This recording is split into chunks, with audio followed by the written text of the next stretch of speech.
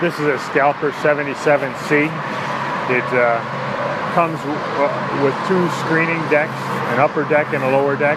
The upper deck is, in this one, currently has 2.5 by 2.5 inch square woven screen. And the lower screen on this one is a harp screen, which is no cross wires at all, and it's just straight wires on it, with the spacing somewhere close to a 3/8 of an inch on this particular one. The person that's going to use this one is intention of using it for very fine materials, obviously sizing it to 3/8 of an inch. It can be used either for stone or for soils, dirts. The material gets dropped in the top, and this whole upper section revolves in a shaking motion. So shake the material that's oversized off the top, which ends up on the ground here. And then the smaller stuff that fits through the upper screen will land on the lower screen and take it to the fine and finished position, which will go out on the conveyor. The overs of that will also land on the ground here, which you will move away with your loader. This has the capacity of having a wheel loader loaded up to a 2-yard machine.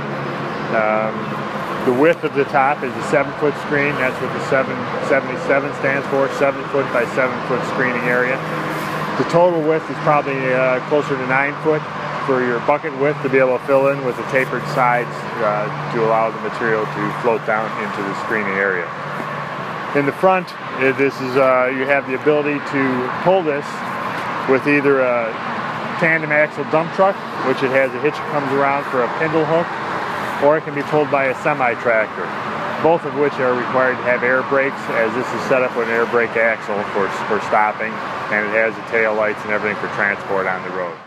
This is the hitch assembly that would flip around and get bolted in underneath the fifth wheel for the semi-tractor if you choose to use a tandem axle dump truck or something and pull it with a pintle hitch.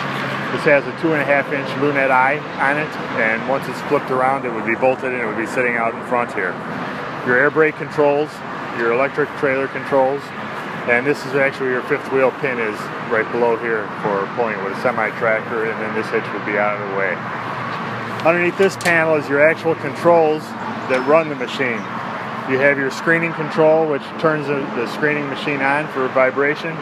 This is what control for your axle in the back for your transport. You can raise the axle to set it on the ground, which is in the position it's in right now. This next one is to turn on your conveyor, or to set your conveyor position, to unfold it into the position for operation.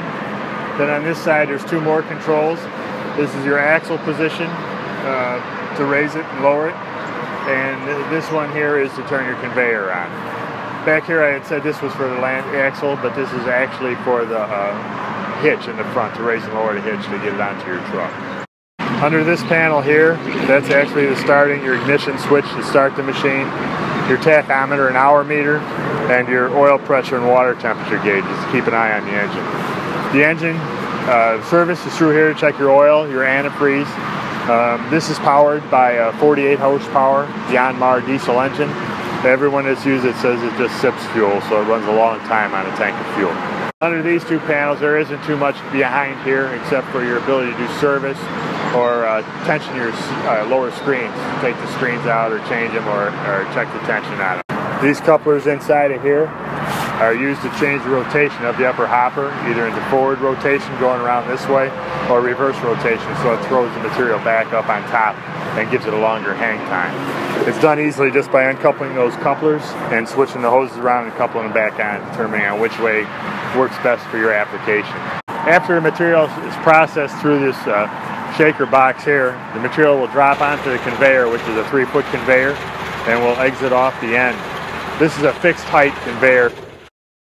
This axle here is hydraulically operated, which I was showing in the front with the control levers, which will go down and raise this end of the box in the air for transport, and it has a couple of lock pins that go in to hold it in place once it is in that transportation position.